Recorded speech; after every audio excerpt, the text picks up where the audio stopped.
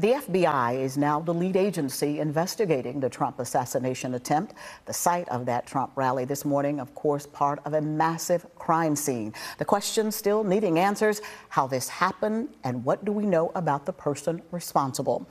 CBS national correspondent Ross DeMattei is live just outside where that rally happened in Butler, Pennsylvania. Good morning, Ross. Thanks for joining us. Set the scene for us. What's happening there right now?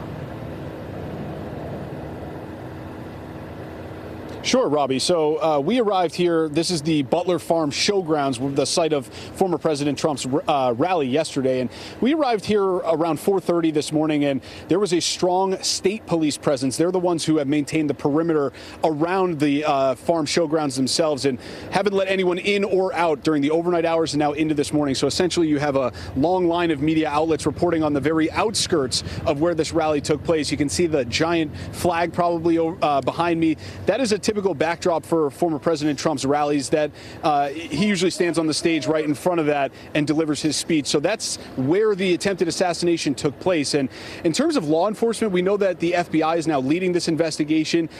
It's hard to say. We haven't personally seen any FBI agents out here, but they don't exactly make themselves apparently known. So we may have seen some without really knowing it.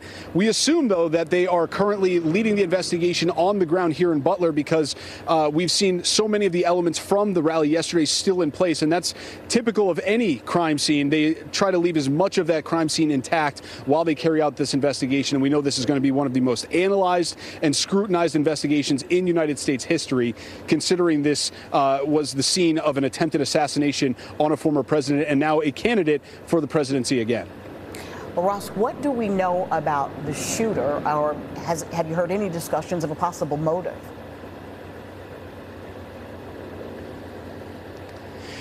We haven't heard much in terms of a motive. We do know, according to senior law enforcement officials, that they have identified the shooter as this 20-year-old from about an hour south of where we are in Butler, Pennsylvania. Just south of Pittsburgh is where his home is and where he's from. And we know that from that law enforcement official that, again, the FBI has basically gone to the shooter's house, has made contact with his family. They're currently investigating all of his ties, anyone who may have helped him carry out this assassination plot. But again, the big question right now in terms of the shooter is, what is the motive behind this assassination attempt?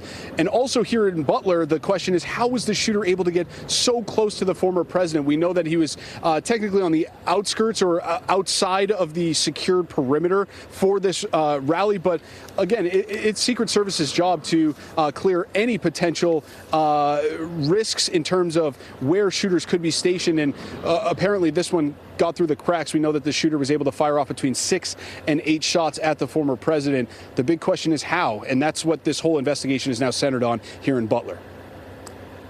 Ross DeMattei, CBS national correspondent there on the ground for us in Butler, Pennsylvania.